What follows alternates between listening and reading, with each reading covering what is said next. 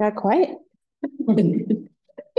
All right. Well, good evening. I'd like to reconvene this meeting in open session. Welcome to this evening's hybrid Board of Trustees meeting, being held both in person and virtually. This meeting has been made accessible to members of the public on the link at the Moreland School District website, as well as on board docs. Any person who requires accommodations to access the meeting has been asked to contact the superintendent's office within 24 hours of this meeting. This meeting is being recorded and may be published online at a later date. So we will jump right into the flag salute. I think we have some 5th grade Baker Bobcats in the audience to lead us tonight. Is that true? Yeah? Come on up to the podium.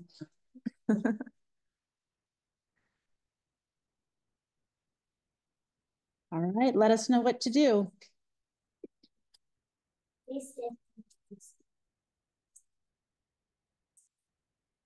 Ready? Salute. I pledge allegiance to the flag of the United States of America and to the republic which stands one nation under God, indivisible, with liberty and justice for all.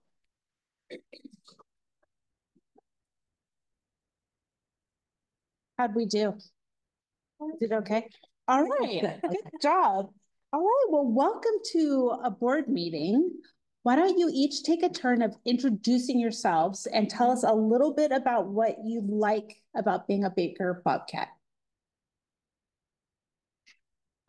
My name is Audrey, and I like how we can do student leadership, and it's really fun. All right. My name is Luke, and I really like that we have so many fundraising events for our school. My name is Zoe, and I really like how our teachers are really nice and they cheer us on when we're doing stuff. And even if it's hard, we don't give up.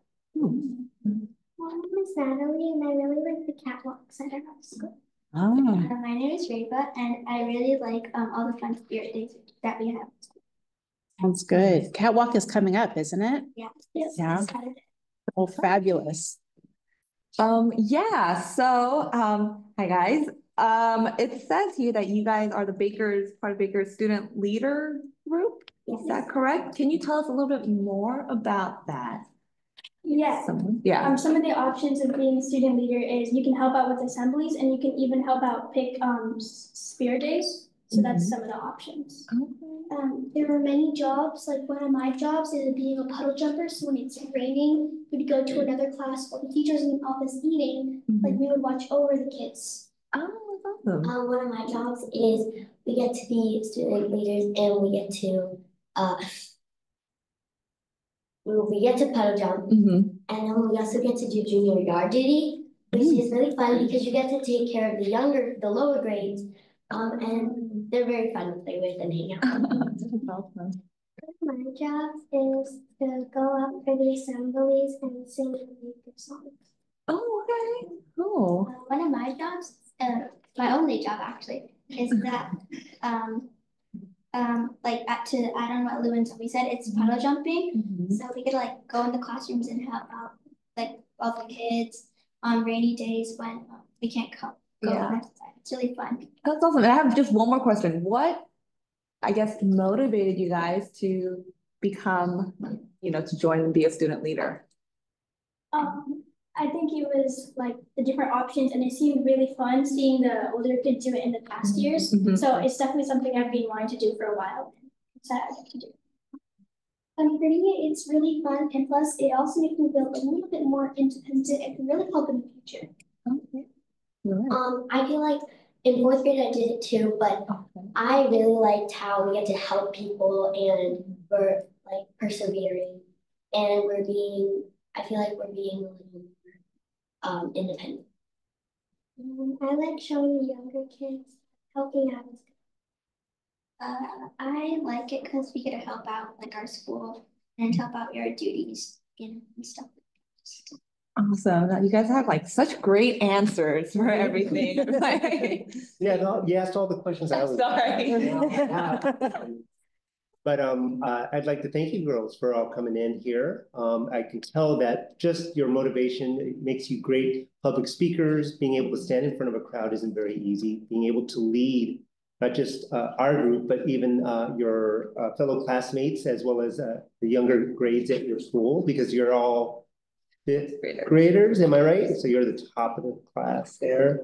So it's really exciting to hear you guys put yourself out there, take that leap of leadership and grow yourself, like you said, and take those chances. And I know you guys are developing really great ideas on how to lead others. Do you guys have any suggestions that you guys have tossed around in terms of like what other great ideas you can do to lead the school?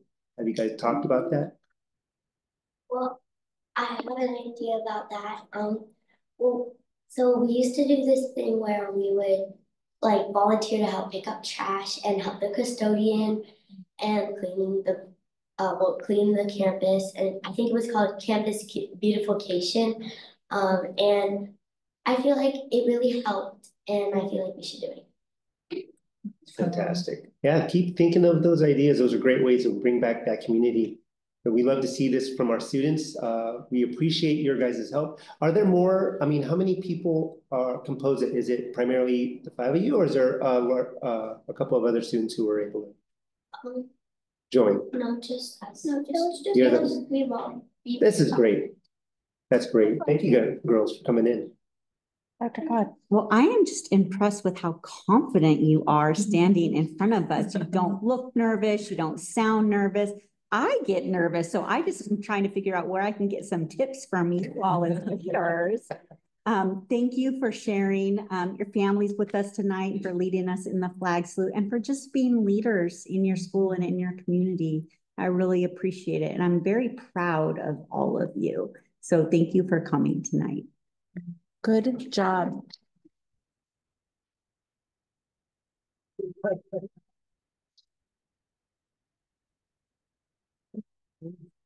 Feel free to go home. You're of course welcome to stay, but Thank you guys. Have a thank good you so one. much for coming.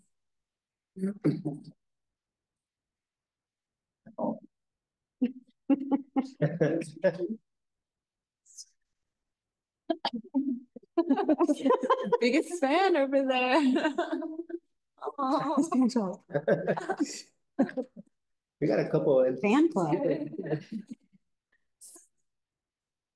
I'll report out that there was no action taken this evening in closed session and move to approval of tonight's agenda. I'll move to approve the agenda. And I'll second it. All in favor, say aye. Aye. Comments from the public. Shelley. Members of the public may address the board on any subject of concern to you, including those not on tonight's agenda. However, provisions of the Brown Act preclude any action as an unagendized item. No response is required or permitted from the board or district staff, and as already stated, no action can be taken. The board, however, may instruct the superintendent to follow up, which may or may not include placing the item on a future meeting's agenda. If you would like to address the board this evening, please complete the blue public comment card within the first 15 minutes of the board meeting being called to order in public session. On the card, please list the agenda items you would like to speak to. If your comments do not pertain to an agendized item, please write public comment. When your name is called, please come to the podium and state your name and organization that you are representing. Comments are limited to 3 minutes per board governance manual, and it looks like today we do not have any public comments. Okay. Moving right on. Moving right along, indeed. Superintendent's report, Dr. Codd. Sure. I'll start by wishing Evangeline Reyes a happy birthday.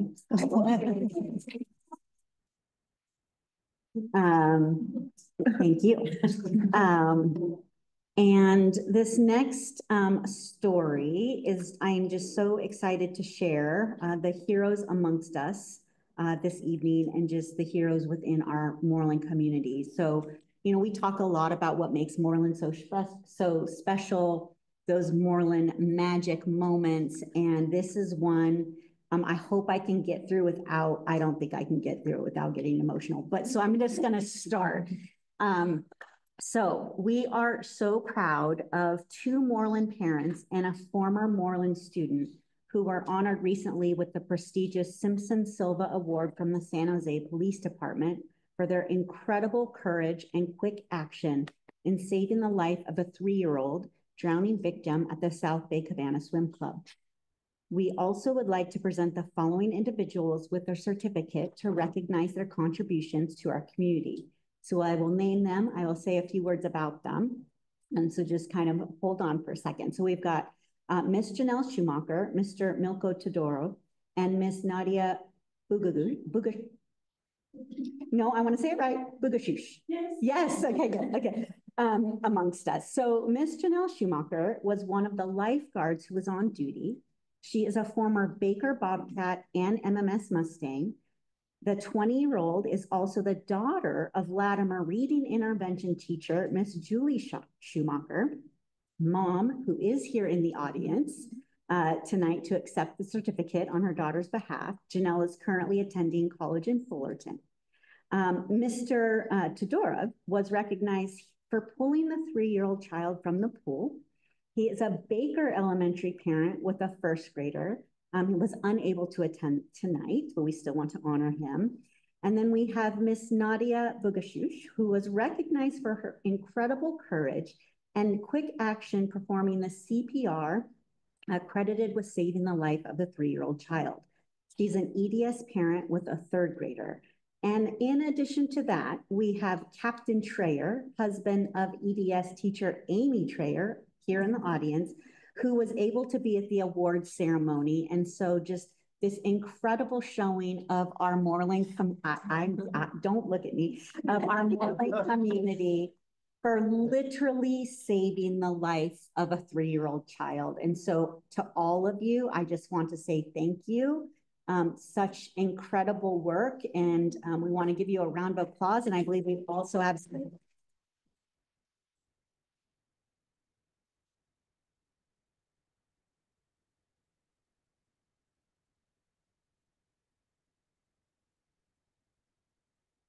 Yes, yes, we can do that. We can do that.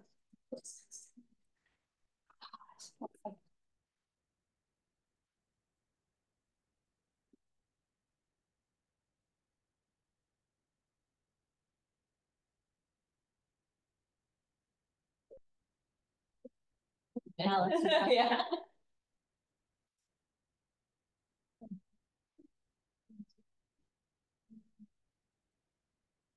Thank you very much.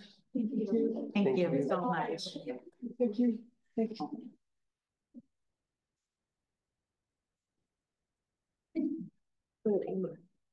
They're gonna go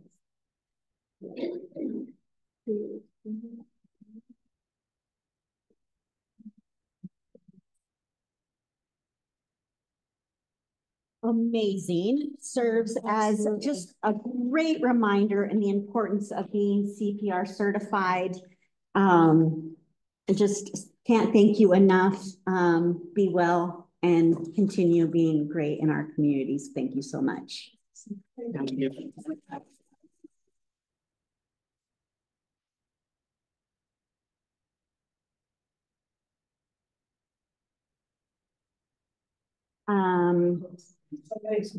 First?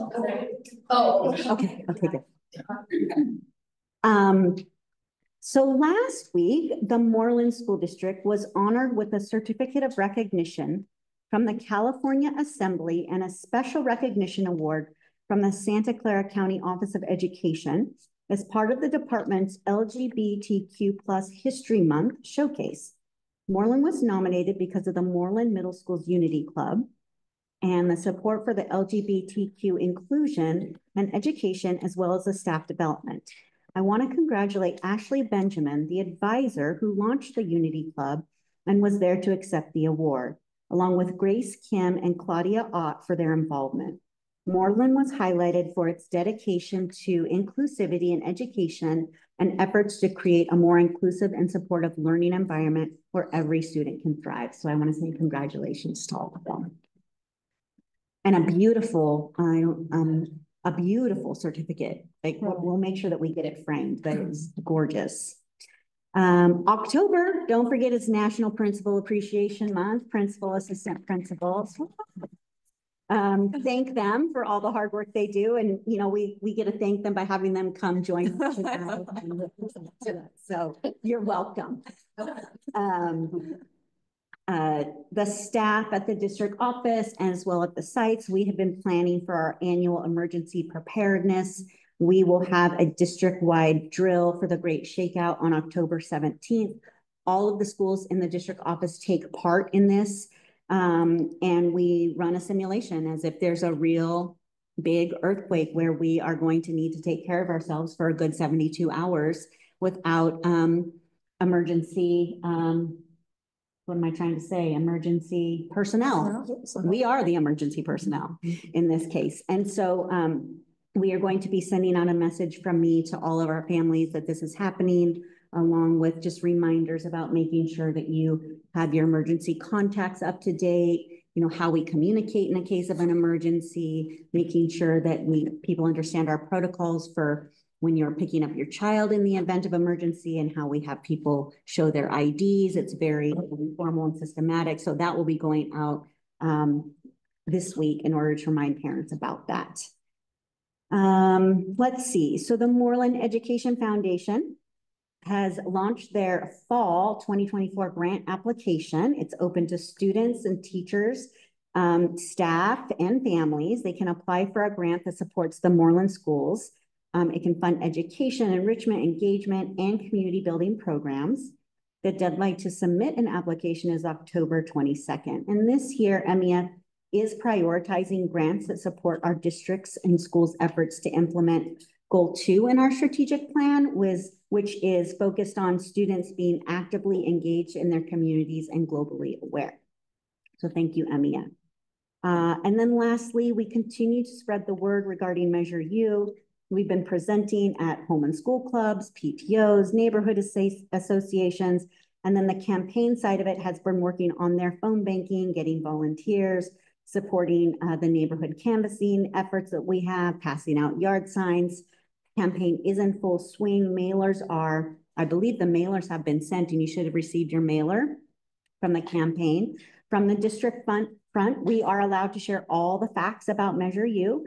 We recently sent all of our community members a letter letting them know that seniors who are 65 and older are able to apply for an exemption from the tax.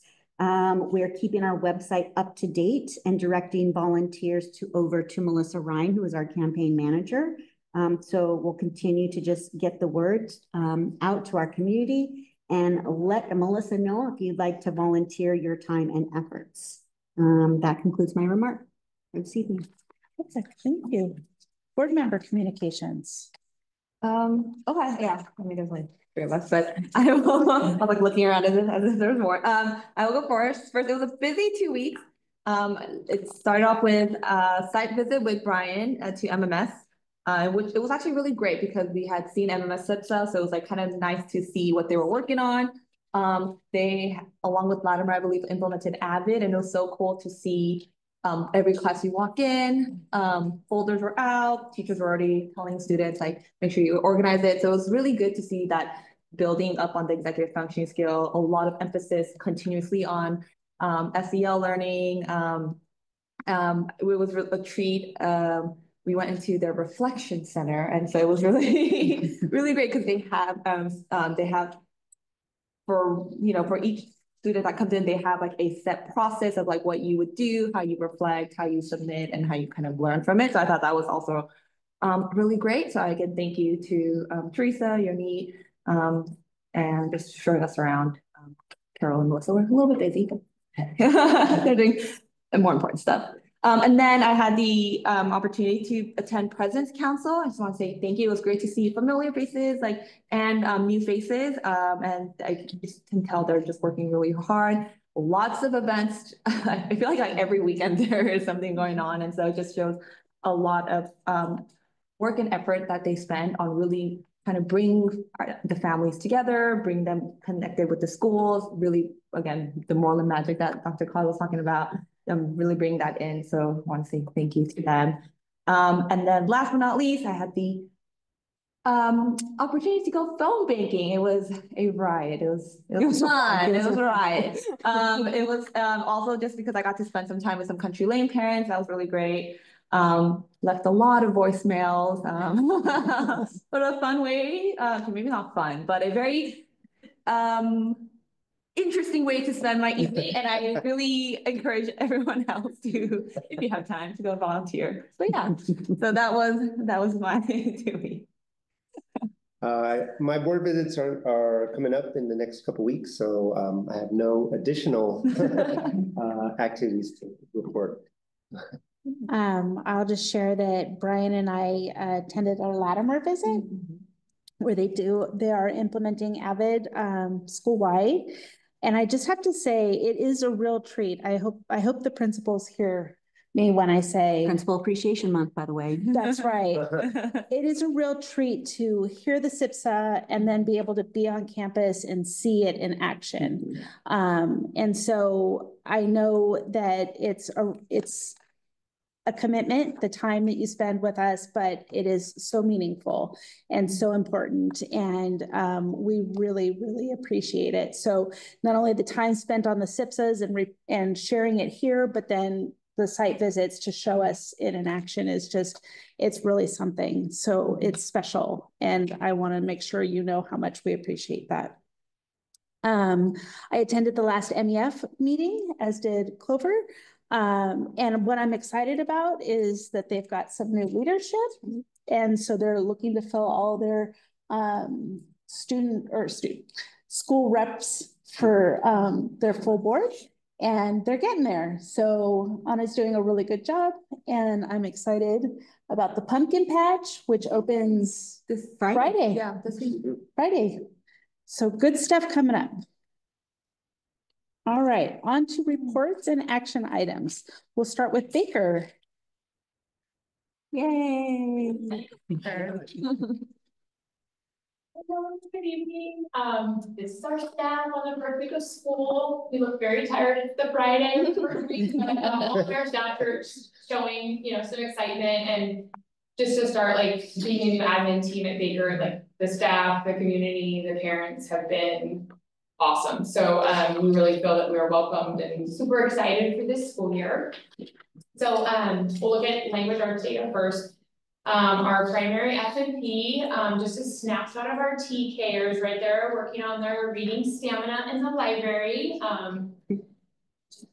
They're awesome, already engaged in books. So we look at our FNP data. If you follow like the blue kinder, that's the red first grade. And if you look at the first grade in blue, that's the red second grade. So you can kind of see the trend of the class as they're moving, kind of comparing the groups and cohorts. Our goal this year is about a 7% increase in our FNP scores. Our primary teachers are really focusing on using all the PD they received last year on Jan Richardson and just that small group instruction and incorporating the writing from this year. And when we look at FNP, we know the difficulty as they move up, it gets much harder as they pass different levels. So then there's that comprehension piece, the text is harder. And then also our site is really having some conversations about the calibration of the test to make sure, kinder, first and second are all on that same level. And our next slide has our subgroups for FNP. Real quick, that's our 1-2 combo. They're doing a small group with sight words and then using that sight words in sentences that they were trained with that. And if you look at our FNP subgroups, it has a slight dip in our Hispanic and SPED. Our goal this year is to increase by 8%. And we just included our current population, so you have an idea of what our Baker community is now. 23% Hispanic, 25% English learners. We're at 17% SPED, and then our SED was 15% last year. This is looking at our ELA data from 3rd through 5th grade.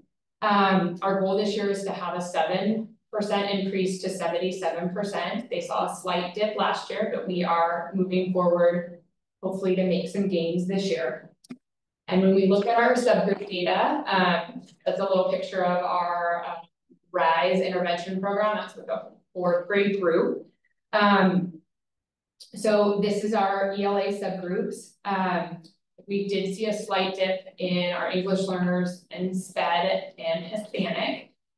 And our goal is to increase that group by 10%. And when we were looking through this data, we really wanted to look back. So we went back to about 2020 and we saw like the population has really changed. Baker was 19% EL in 2020 and now we're at 25%. So the students we're serving have changed, they have different experiences. So our teaching is needing to change and we are working on altering that to meet the needs of our students. And then in 2020, Baker's population was 12% SPED. And as you can see now we're at 17. So again, we're seeing our students are changing. So really working on how we tweak our teaching and our methods and what we're actually doing. And like I said, our goal is to increase by 10%. And then we started to look at the data a little bit more in depth.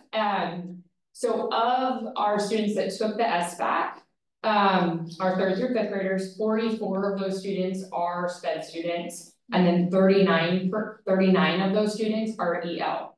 And 15 of those students are both EL and SPED. So really looking at what students we really need to target, what are the students that are struggling in those categories. So really putting a name to them and being aware of what we need to be really focused on, really targeting them. And then some key actions we listed here, small group reading instruction that we have talked about for the last couple of years, really taking that PD we've learned and implementing it. We want students talking to each other, really looking at their notes, talking about the text is so important, that reading, writing connection. So incorporating all those things we've learned. We've talked a lot about reading stamina, getting students reading in text right away. We know the faster we do that, the more growth we tend to see to challenge them with their text. Our intervention, we have 3 intervention teachers and an aide working with our students. And we've really tried to be very targeted with that, with having pre-test, post-test, and really seeing what's working, what's not working, and then seeing how we can adapt. Looking at the data at Data Collab days and really being focused and what are we actually looking at with our students that are right in front of us? What do we need to work on with that current group? Implementing our tier 2 supports for those students at risk, focusing on rigorous work. And then a key thing our team is really working on this year is that feedback on instructional practices. As an admin team, just really being in classrooms, being visible, kind of understanding the pulse of the school. So when we have conversations with teachers on instruction or other staff, we're able to kind of validate what we see and just kind of have that grassroots perspective. I think our staff really values that. And then just making sure the supplements we're using match what students need. And then another area we're really focusing on is goal setting with students, where our teachers 3 through 5 have kind of sat one-on-one with the students and looked at their iReady scores and looking at, okay, so in a couple months you're taking iReady, what's your goal? What are you trying to get to? And kind of, so the students kind of have some ownership of their own data, that they understand it has purpose. And even if they're not reaching that goal, that they make some kind of growth and looking at their stretch growth. And then we just have the extra dose of things we are doing with our ELs. And now look at our math data. This is our 3rd through 5th grade SBAC, and there was a slight decline of 3%. Our goal this year is to have a 7% increase for our students that are meet or exceeding. That would bring us to 75%. And this slide focuses on our math subgroup data. There is a picture of a student working with their 4th grade teacher actually doing that goal setting I was referring to. So they were coloring in where they were on iReady and then also setting that goal. So again, making them a part of their data. And in this subgroups, we see there was an increase in our Hispanics, but our other groups did take a little decline. And so we'll continue to look more into the data to try to see what specific groups, like I said in our ELA, just what are those students and how can we target them? And then we do know, I know, I've listened to the other presentations, so I know it's a similar topic, but in math, all students take it, even if they are new to the country. So then when there's that academic language, that new vocabulary, we know math is heavy in vocabulary and word problems. Some of our students that are struggling, our English learners or SLED students, are taking that same test. So it is pretty challenging. And then our key actions for math, just that collaboration effort to look at data and planning. Our next meeting we're doing next month with our grade levels is they're doing some vertical alignment, so they can come together and see like what holes do I see these students are having, or what are they really strong in, what did you do really well in, just to keep those conversations going between teachers. And then kind of a laser focus on our curriculum and our scope and sequence, making sure we are completing the modules prior to testing, have time for review, because it's a heavy load for teachers really to have all that curriculum taught prior to assessment, to testing. So making sure that's done, small group instruction, pulling back kids for reteaching kids at grade level, and then also those kids that are excelling, making sure we're giving them that small group instruction. Taking time to look at our data, looking at our students that are at risk, what are we doing for them to help them, all those tier 2 interventions our staff is really working hard on. What are the programs we're using to supplement instruction, all those things. Again, that student goal setting, making them understand they're part of their work, giving them that ownership. We're starting some after school math tutoring for some students. And then also just that family engagement we're trying to catch. So we're doing a family math night where parents can learn, you know, how to do math games, how to help your student when they're struggling, just to kind of get parents more in their toolbox. Because we as educators know, because we live it, but often parents don't know little tools or strategies to help their child. The next part is our English learners. Here, this is a picture of Mr. Manny. He's like the most amazing person. He's awesome on our campus. The kids love him, and he's working with a small group, really doing that targeted EL instruction. This is what we would call some newcomers. Engaged, they are talking. It is a loud, busy group, which is exactly what it should be. So this slide is looking at our English language data, and we see that they are making progress. And just to note, as we started looking in the data, last year we started the year with 81 EL students and we ended with 91. So we are seeing a growth throughout the year of new students coming. And a trend like we've seen with other schools is we are getting some newcomers that are new to the country. So they have very little to no English. And we're also seeing they don't have a strong base in their first language. So then for them to learn English is really challenging. So something that takes time, and really we're continuing to work on that.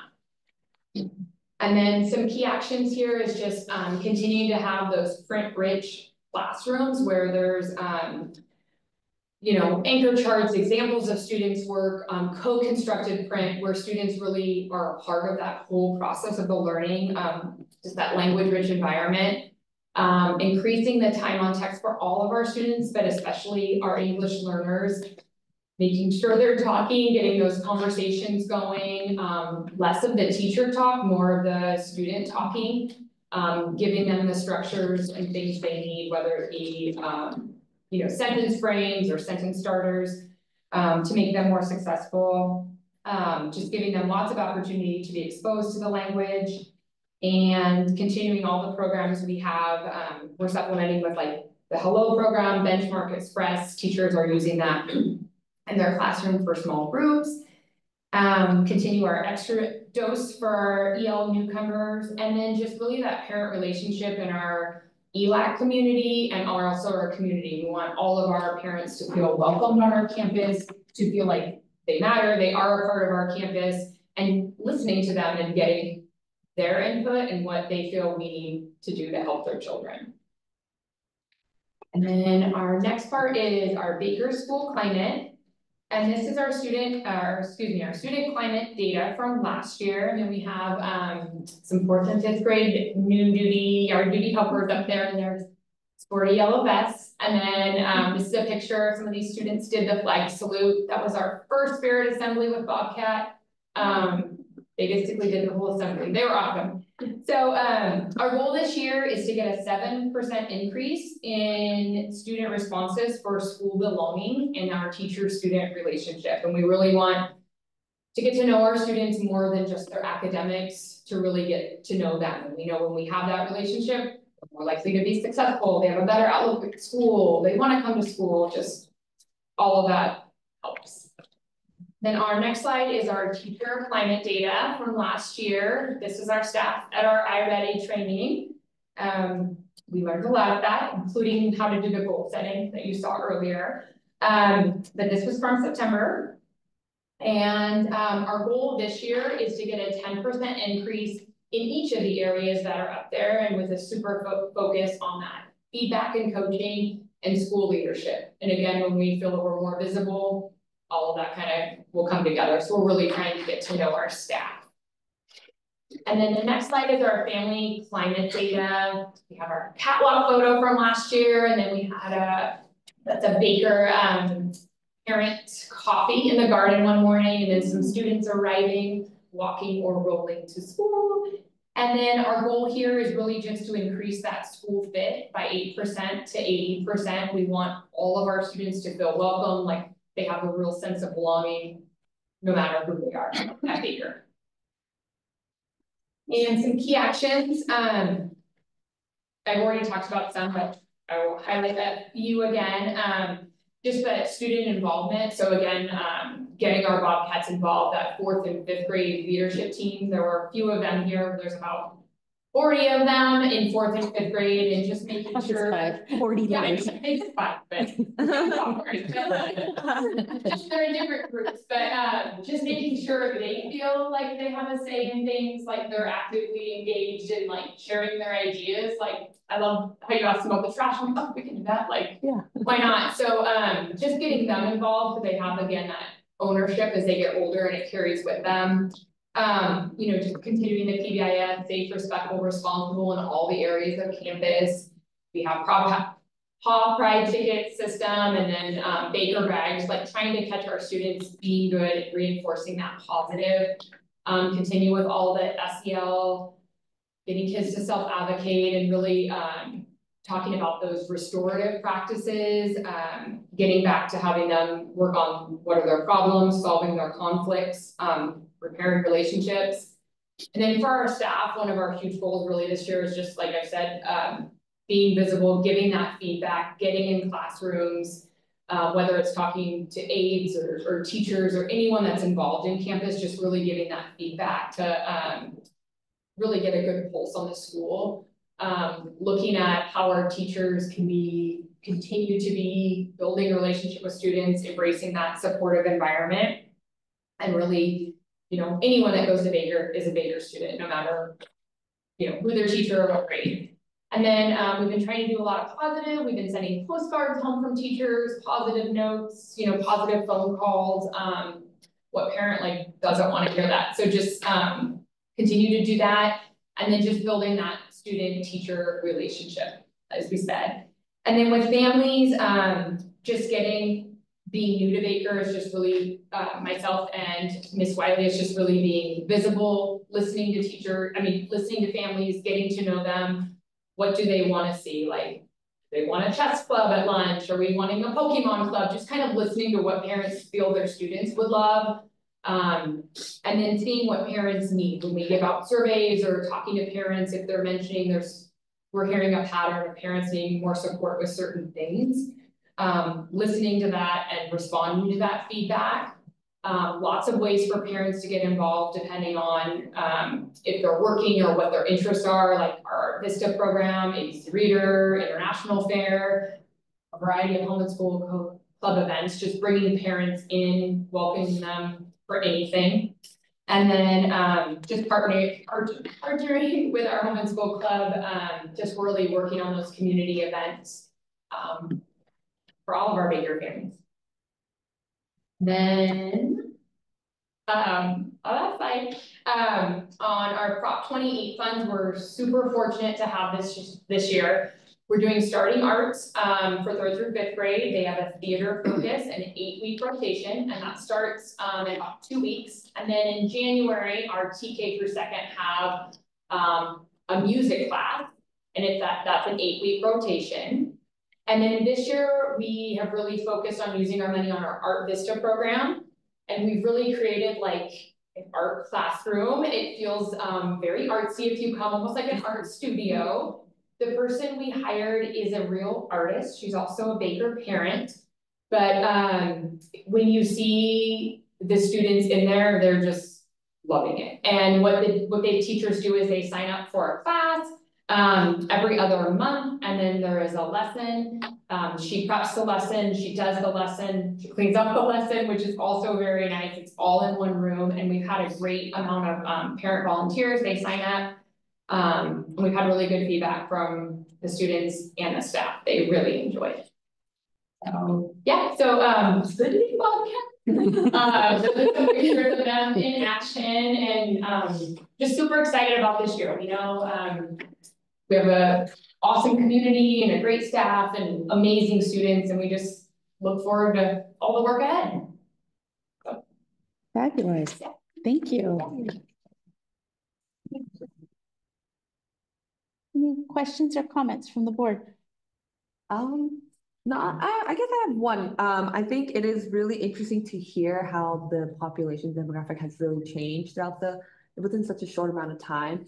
And I'm sure there's a lot of challenges that come with that. And I was wondering if there is any way that we as a board can also help support you in that, because like, yeah, again, like I said, just such a quick turnaround in like the demographic of kids. But yeah. Yeah, and I think it's really our area we live in, right? All of us have noticed, and that's inevitable, like things are gonna change. And I think it's just being open to changing the way we have done things and like retraining our brain to maybe, oh, now I have a different set of learners, I might need to tweak what I've done. Right. So just being open to that, I think we've had a lot of professional development and things have been shared with us that we can, you know, mix into instruction, talk about things in staff meetings. And it's really kind of this, having the staff give feedback as well, like what do they need more support in? And I know anytime we have asked a lot of things, like for example, our EL learners, we've had a lot of instruction on that, how to help them, a lot of support with that. It's really just continuing to keep learning, right? As an educator and really trying to implement those things, and they're all our students, right? So we just have to teach the students that are with us, right? That are in front of us. So just being flexible and keep supporting us would be great. Yeah. Awesome. Well, Jenna, thank you for stepping into that role. You look like you're off to a great start, and really excited to see all these actions in the upcoming years or upcoming months. Sorry, for this school year. Yep. I just want to highlight, I'm excited about the work you're doing to bring students in on their personal goal setting. We have to know like they matter, right? And what they're doing matters, right? Yeah. We might constantly take a test on a computer and they don't understand, like, you know, so Right. making sure they understand that. Yeah, and it'll matter more to them being part of it. So good job on Just that. to see that progress is huge, so. Nice. Dr. Cobb. Great work. Well, I just have to say, you don't sound like a first-year principal. So you definitely sound like a veteran who knows what they're doing. So you just rock it, right? It's just take it and rock it. You're doing a phenomenal job. I'm really proud of the work that's happening at Baker. And I too was impressed with just how you're talking about the student goal setting and really engaging the students in their own learning and setting goals for themselves. I love that. And there's no way it's your first year, but I know it is. So you did an excellent job. Thank you for coming tonight. And this is an action item. It's also an action item. So can I have a motion to approve Baker Elementary School's 24-25 school plan for student achievement? I'll make a motion. I'll second. All in favor, say aye. Sorry. Okay, aye. All right, wonderful. Thank you. EDS. We continue to be at the podium, we have all our notes on one paper, so it would be awkward, so now we're gonna be doing this. Not awkward. It's not the awkward, right, exactly. So off to a great start. I always feel like it's a little, starting school is a little bit like a train pulling out of the station where it starts up. You're just trying to like get it going, and then we're already really, full speed ahead. Lots of good energy. Obviously, when we share our success with you, we're kind of sharing some data and how that data relates to what our plans are this year. So we'll start with our language arts data. This is our F&P data for our Little Ones, and it's pretty consistent with years, with other years that we've had. It's a pretty consistent thing. We know that kids learn to read at different paces. So developmentally, they're depending on language and depending on their backgrounds as far as like, did they have some exposure to preschool maybe, or just developmentally, some kids will develop math skills before they develop their language skills. So what we're always looking for is, are they continuing to grow? So by second grade, are they kind of leveling out? And that is what we see. When we were looking at data this week with Dr. Codd and the cabinet, we were looking at our kindergarten data as we're starting off this year. And it's actually significantly higher than it's been before. And I really truly believe that's TK. So you look at these TK kids, they basically got a whole year of all of that. They are just rocking it. Even the first day of kindergarten, they are spread out into different classes, and that has just made them, you know, they're the leaders there already. And so what a blessing it is that we have TK. I think that's awesome. And I think we'll see, eventually we're going to see them start at kindergarten at a much higher level, and then they'll continue. So that. Here's our SBAC data, again, tends to be pretty stable.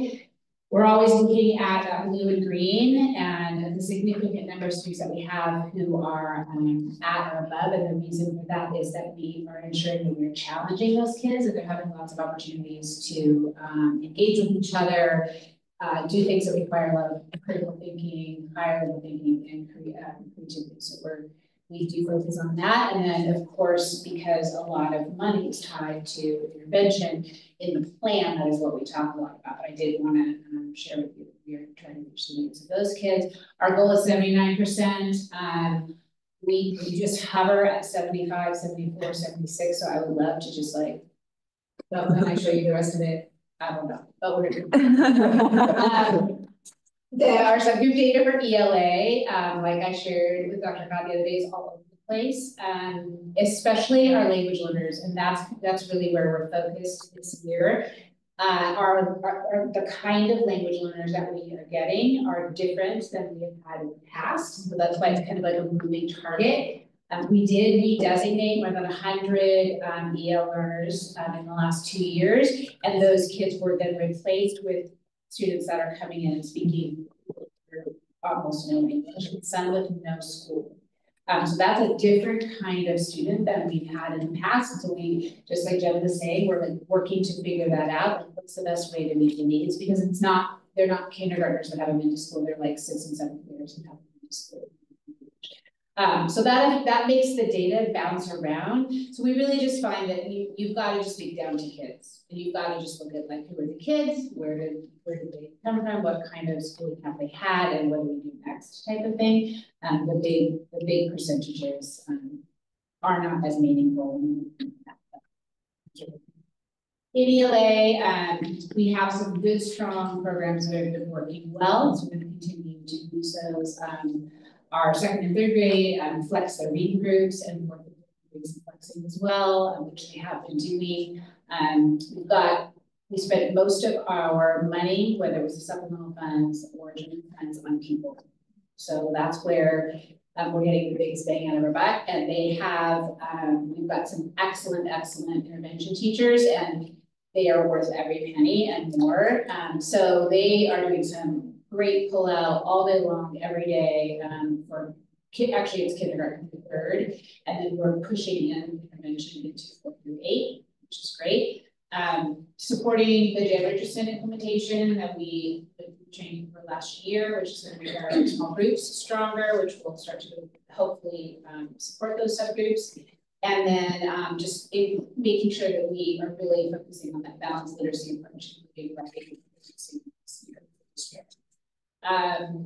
We were able to add another 2 more actually, ELA intervention sections in middle school. And then because we hired a new Spanish teacher that we're sharing with Latimer, we had a little extra wiggle room with that. And she is a Spanish speaker, so she's able to do some designated EL with some of our kids, especially the middle school kids arriving, speaking Spanish and having very different levels of schooling coming in. So that's been good. So kids are getting lots of support. I think when we're sitting in meetings and we're concerned about kids, we're saying like, well, they're getting this and they're getting this and they're getting this and they're getting this. And that is kind of in the 6-hour day what we have. And now we just wrap them up and look for, monitor progress, which so we're doing that. And then I read personalized learning. I know everybody's using that, but that is for us as well, and then shifting some of our intervention support down to kindergarten. But again, because it's okay, there's not as many needs. Then Maria's going to talk about it. It's just like okay. All right, so our math data from SBAC continues to be fairly strong. The blue and green make up about 70% of the pie chart. We have a lot of very motivated students in math. They're eager to do after school activities before school, Math Olympiad. So we're looking for ways to challenge those students and keep them going and challenging themselves. And get to the support next one, but so the subgroups, just like everyone says, the subgroups continue to flounder. We do have 35% of EL students, or we want to get 35% of EL students grade level. The Hispanic, our subgroups just kind of go back and forth.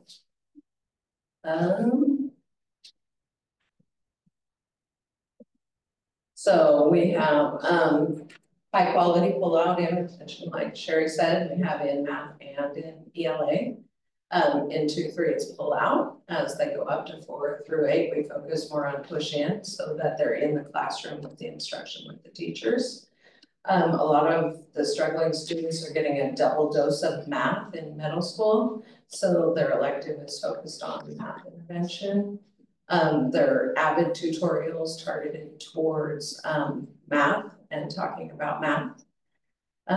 We have the mom math competition, which started last year. The kids were very motivated for. And again, with iReady, we're talking to the kids about their progress and what it means and motivating them to push themselves. EL learners is the next. So just like everybody says, our EL groups are changing. Last year, we had a huge influx of students from Russia.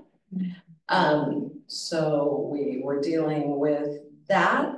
They had taken a few months on their trip to the United States, so a lot of them had some break in their learning, but they had had a strong education before they came. And they're moving. However, this year, the big influx is from Colombia and Peru, that region, but mostly Colombia. And that's where we talked about a lot of the kids left school at the beginning of the pandemic and didn't go back. So we've been challenged by that. We're dedicated to meeting the shifting needs. We do have the Pocket Talk translators, which is helping us talk to a variety of different languages. We have 47 different languages, I believe, represented on our campus. So it's a lot of different. Fortunately, this year we have a lot of Spanish support and the influx of Spanish. So it's been going fairly well with that. So what do? We have lots of ELD strategies embedded in small group instruction, targeted instruction. We are using the Hello curriculum with the newcomers who have very little English. English 3D, we're implementing as well with the middle school students who are struggling with or don't have much English. Designated ELD instruction is the push, again, the small group instruction targeted at the needs of the kids. As Sherry said, we do have, fortunately, the Spanish teacher who has been able to take on the groups and target really what they need. Taking them out of their ELA class part of the time for when they're doing things that they don't really can't follow. We have the EL electives for newcomers and for long-term EL struggling students. There is professional development, talking to people about how to meet the needs. The cries are coming from the teacher because the needs are changing. We are working to do more outreach with our Spanish-speaking families. We're planning more of a monthly meeting rather than the 4 ELAC meetings, and looking at ways to get them more engaged. And English classes are offered for parents. How is that participation, the English classes for parents? Oh, sorry, how's the participation for the English classes for the parents? For the English classes, I think the participation is better. Yeah, Oh, but it's nice. generally not our Spanish speaking families. Oh, It's- not, yeah. It's Japanese.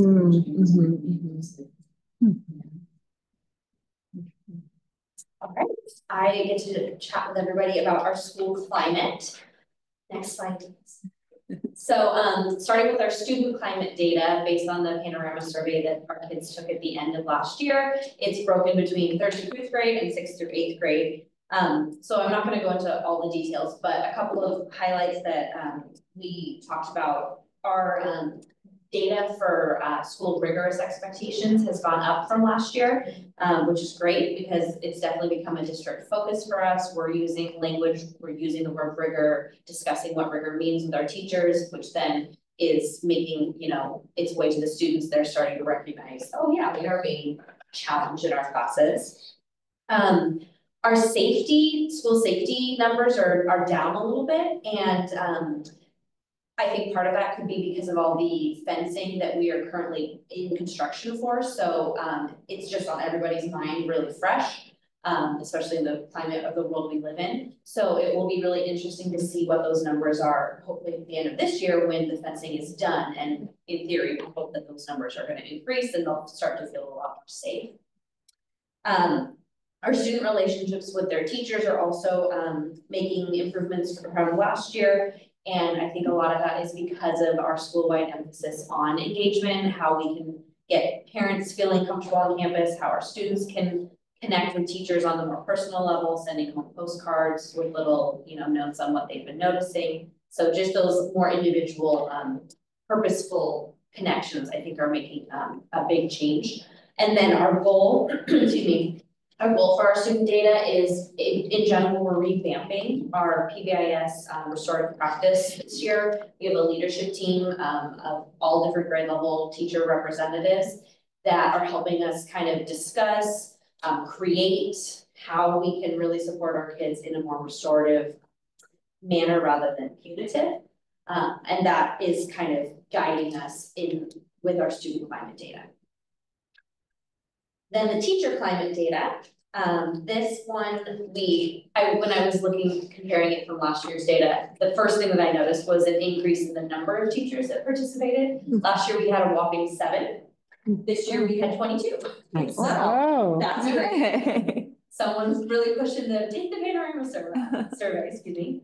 Our feedback and coaching is slowly going up, but I think that is definitely one of our goals this year is to really do some purposeful walkthroughs. We also did some calibrating walkthroughs together about a month ago to get the year going.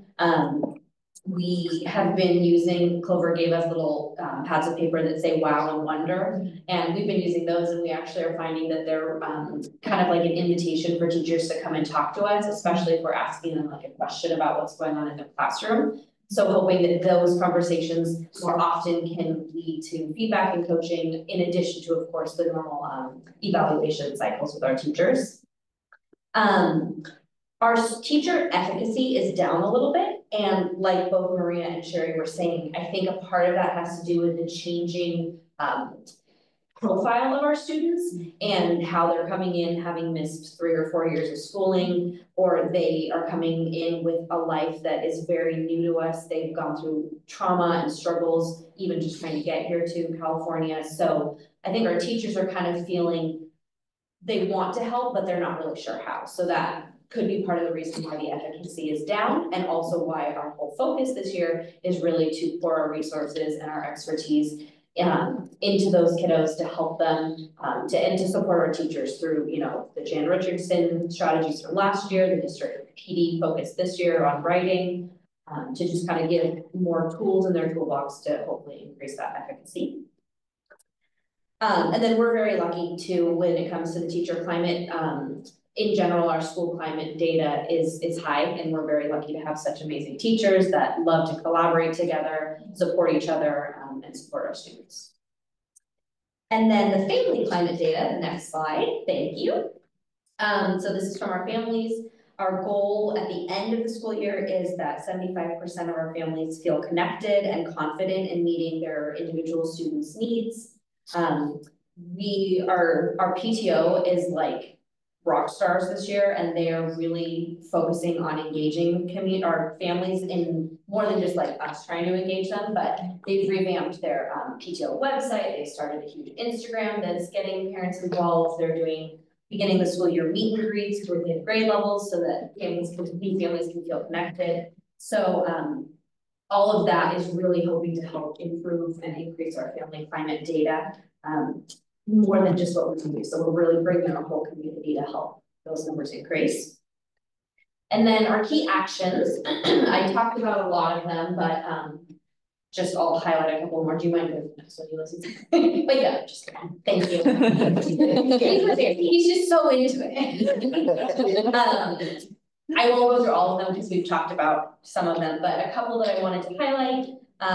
For students, like I said, we're revamping our PBIS and restorative practice. So that is a huge thing we're taking on this year, but it's going really well so far. We love working with our leadership team. We've also started a care team this year, which involves our counselors, our psychologists, and our admin. And we meet every other week to talk about kids that maybe are needing, you know, some support in the SEL realm, kids that are having behavior issues that teachers are needing support with. And it's great to kind of talk as a team, decide, okay, what can we do to support these kids? How can we track some data, and then get back and communicate with the stakeholders involved. And we've been enjoying that. And then we have those newcomer groups to help with the new families that are non-English speakers, CSF chapter. We've also revamped our elective wheel. We got some new middle school teachers this year with really unique expertise and their own passions. So our elective wheel is super engaging, especially this year, and I think the kids are enjoying the variety. For staff, a couple to point out, like I mentioned, our increased and calibrated walkthroughs we're really focusing on. At our data collaboration days, we really are going to focus on, this next one is going to be on writing and kind of calibrating our narrative writing. Our previous one was on guided reading and the reading data. And then those are also the times when we're having some of these more rich conversations about how we can support those outliers, both the really low ones, but also the high flyers that meet the challenges. And then for family, having Maria up in the office as a Spanish speaker has been a game changer for us. And so she's really taking on connecting with those Spanish families, like she mentioned, doing more of a monthly connections with them and using her expertise for that. And then we also have a parent engagement committee that we started last year, yeah, and kind of just talking about with parents how we can get everybody involved, some of those families that maybe we don't see as much. And so that's continuing this year. And we've got our counselors also that are doing parent engagement activities or events, both during the day and evening time, to kind of just, again, wrap those families up in areas they need support with, but also just bringing them onto campus well. So we're off to a good start. Okay, Prop 28 funds. We're struggling to spend these, to be honest. Because we had a pretty robust arts program already. We had starting arts during the school day in place already. Our Art in Action, well, it has been funded by PTO, so we're adding some materials and some licenses, and we're going to use the Prop 28 to fund that. That allows kids K-5 to get weekly art lessons.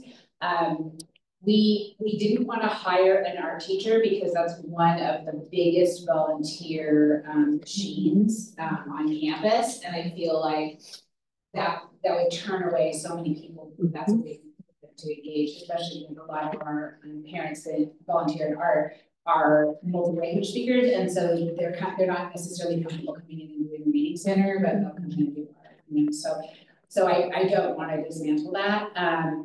We did add a musical so that we could do 2 because our participation has been so high, and then we came up with a system where everyone can only do 1. So at least we're including more people. We tend to find that our school is so big that anything we do is just hard to get enough people in to be able to do it. And we're funding also, we have a 3rd through 5th grade choir. I think they're going to be performing patch on the 25th if you're around, and we're in the school choir as well. So those are growing and building.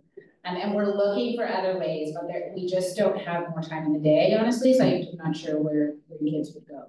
Because they also have to learn math, you know, so I'm not exactly sure. We'll keep looking for next time. So just as kind of a review, just big focuses for this year, like they were saying, the PBS development and restorative practice. The staff is really interested in getting restorative practices going in a way that's a little bit more systematic. We've definitely dabbled, but in a way that's more systematic. So we're working on that with our PBIS. And I think when you look at our safety score in Panorama, that it shows that there was a little bit of a problem somewhere, and it's hard to tell where it was because of the way the questions are worded, but you know, that we don't want to see safety everything that is going down, so I'm sure you get that. Maria being a godsend is kind of an understatement. She immediately has like wrapped up all these little families. They all come in looking for her. She got them all on text threads, and she's got parents in that we've never seen before, so it's been wonderful. And we're really looking forward to having, you know, this team that's able to do that. Lots of targeted SEL as far as the counseling team is doing a lot of proactive stuff. We were getting in the mode where it was just referral, and I really believe that a lot of that can happen in the classroom. So we've done some kind of revamping back into the classroom, like these are things you can handle in the classroom. And the counselors are spending their first couple of months going into classrooms and teaching lessons. With one particular grade level, it was really tough last year, and so they are actually going in there twice a week teaching small group lessons. We're trying to, and those were the kids. I'm like trying to be all cryptic about it. Those were the kids that didn't go to kindergarten or 1st grade in person, and you can tell. It's just hard, it's rough. And so we're trying to get in there and teach some really strong SEL, get them to start kind of getting along, working together. So before they go to middle school, they're in good shape. And it's actually working pretty well. You see the playgrounds look different.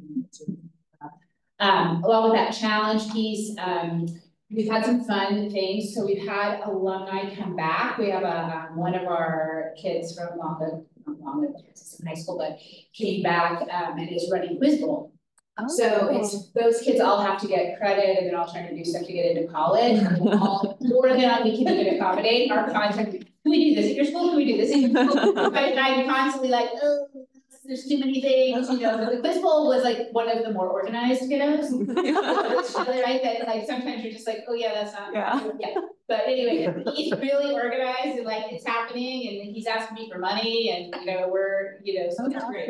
So all those challenges we're getting from our kids, which is so fun to have them come back. Part of them are the magic. Also, your math teacher, Manny, that you love, was in my 2nd grade. So I'll be something new. Anyway, and then the last thing, just our professional development, we did something kind of fun today this year where teachers have 3 focus kids that they chose that they're kind of like their action research kiddos. And we let them just completely choose them based on trying to get them to know them better, looking at kids they were curious about, maybe in a subgroup that they were curious about, and that kind of thing. So we're going to be, obviously they're focusing on, we're going to be really following those 3 students so that they can really look carefully, get to know those families a little bit better, and kind of follow them through the years. And that's Awesome. Fabulous.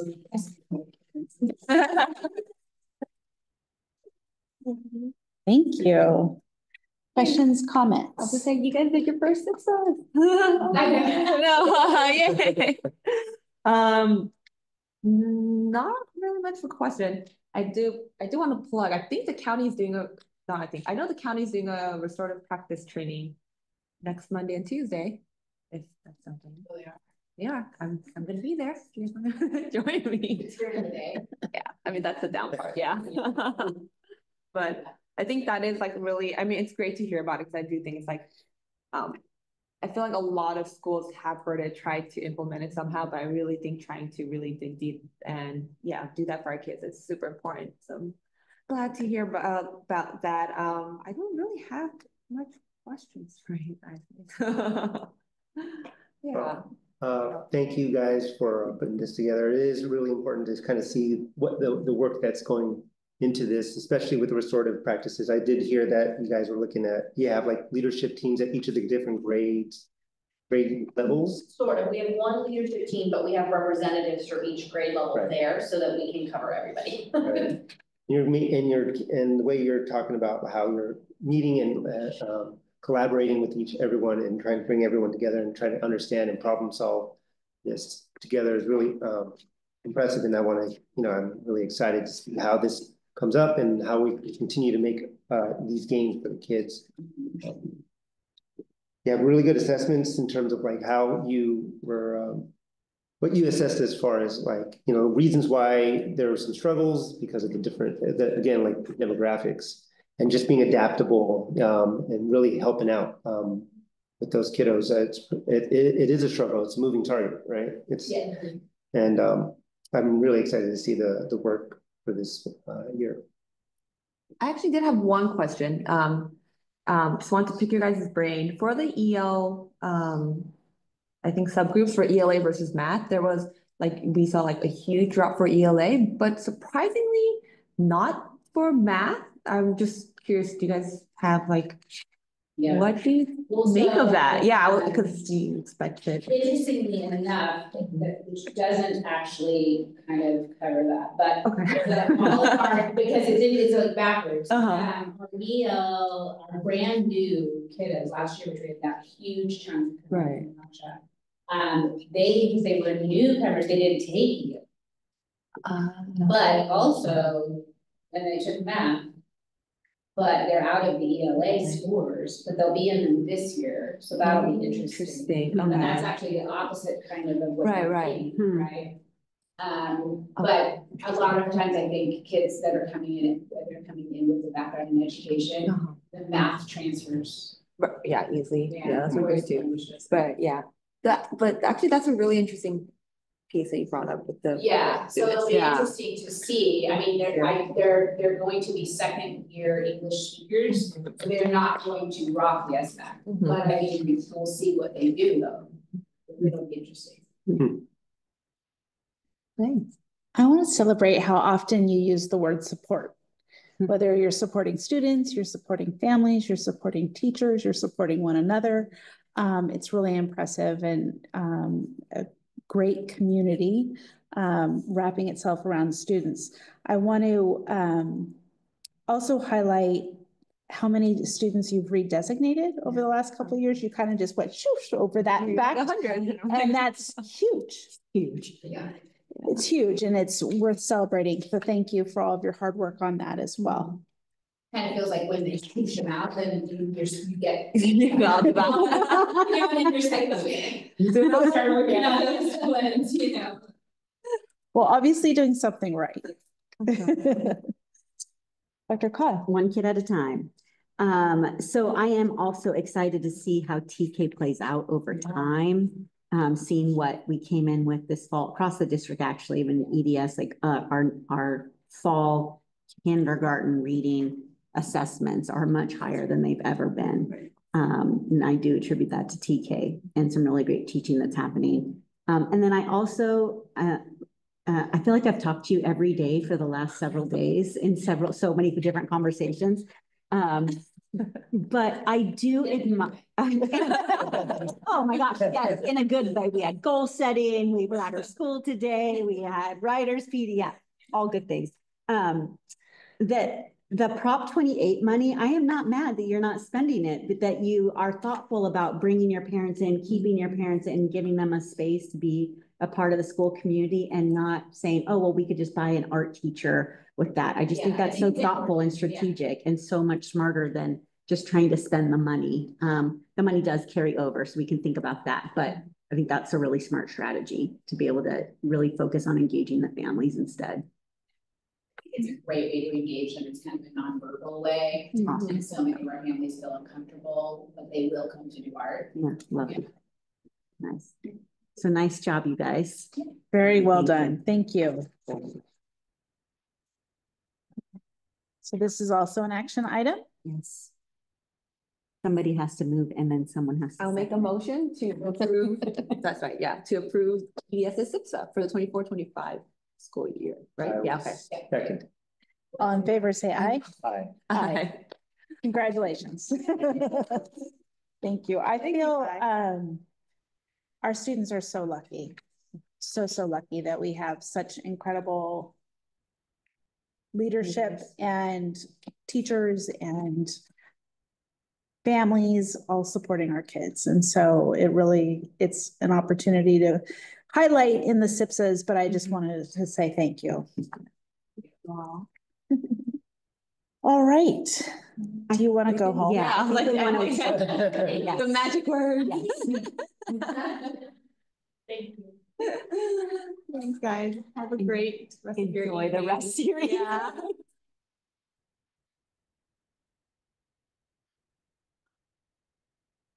All right, under action and discussion items, we have an award agreement to Co-Ed Architects.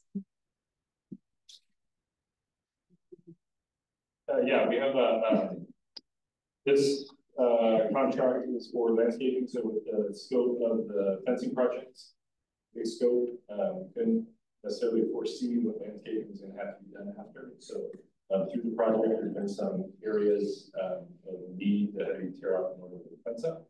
And so this contract is to just kind of re-landscape and make sure kind of happen. So it's recommended that we approve the contract.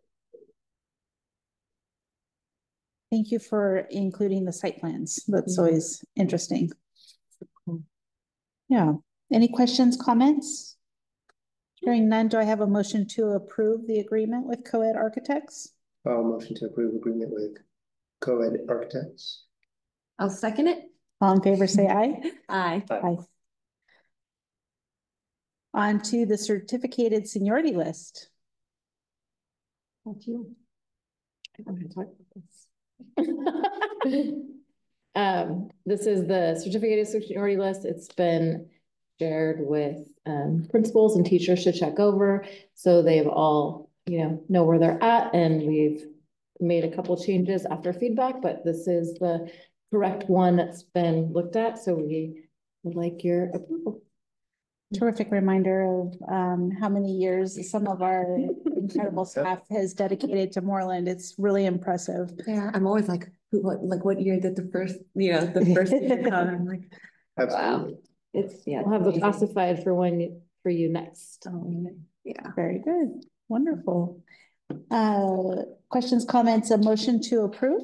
I'll make a motion to approve the certificated seniority list for the 23-24 school year. I'll second. All in favor, say aye. Aye. On to the consent. Questions, comments, a motion to approve in aggregate? Motion to approve consent items in aggregate. I'll second it. All in favor, say aye. Aye. Just closing items, future meeting dates. Yes, so the Joint Labor Management Advisory Council met, I guess that was last week. We finalized the draft recommendations for the educational equity policy to come your way in the form of a work session. And I believe we'd like to come do that on November 12th. So at 5 p.m. before the open session to present the process we use, the recommendations we have for what would go into an educational equity policy. We would then get your feedback, and then I would go back and write it like a policy. It's not written like a policy right now, so we'll walk you all through that. But we were hoping that we could do that 5 p.m. on November 12th. Super exciting. Yeah. And then we would just do closed session We do after. closed session. Okay. Sounds good. Anything else under future meeting dates? Anyone? Announcements, reminders, requests? We're adjourned. Thank you, everyone. Thank you. Thank you.